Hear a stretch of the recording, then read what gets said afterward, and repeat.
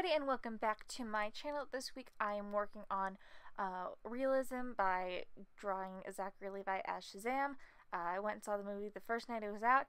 It was hilarious and awesome. I would compare it to Thor Ragnarok. It was hilarious but also had some serious undertones. It was kind of that kind of feel to the movie. And yes, I am aware that Shazam is DC and Thor Ragnarok is Marvel. I am very much a geek. But yeah, so today is just a pencil drawing. I have not practiced or done realism in about 4 or 5 years.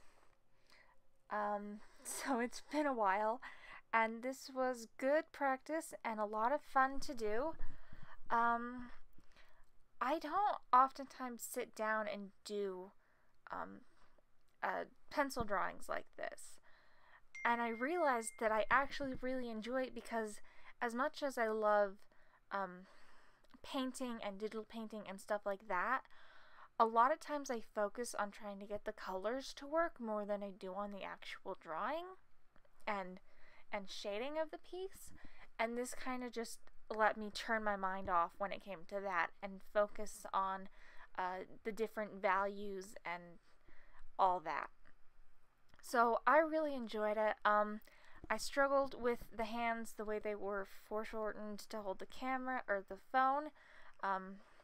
That was tricky. And then the nose, I am not good at drawing noses. It's one of the things on the face. The nose and eyebrows are the two things I struggle with the most when it comes to facial features.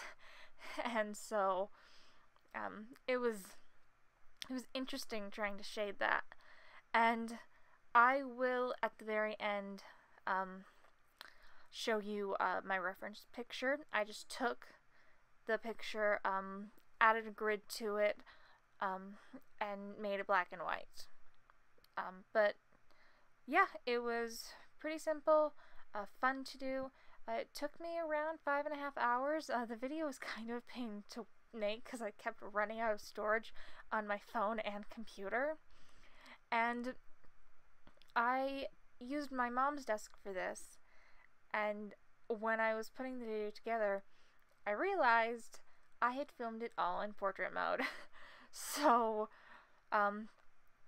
the entire drawing is sideways, but I figured that was better than portrait mode.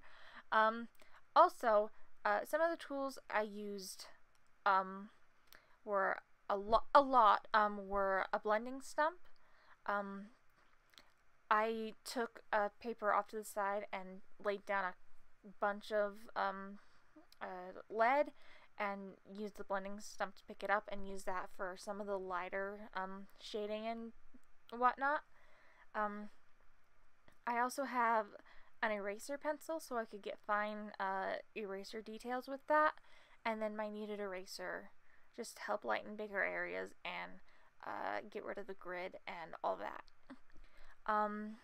But so I used that and just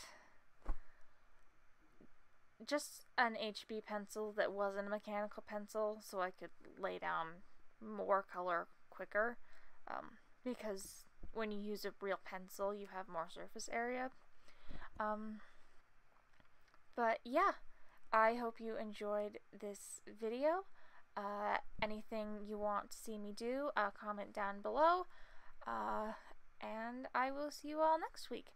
Don't forget, the full version unedited of this is on my second channel, and yeah, don't forget to like and subscribe, and I will see y'all next time.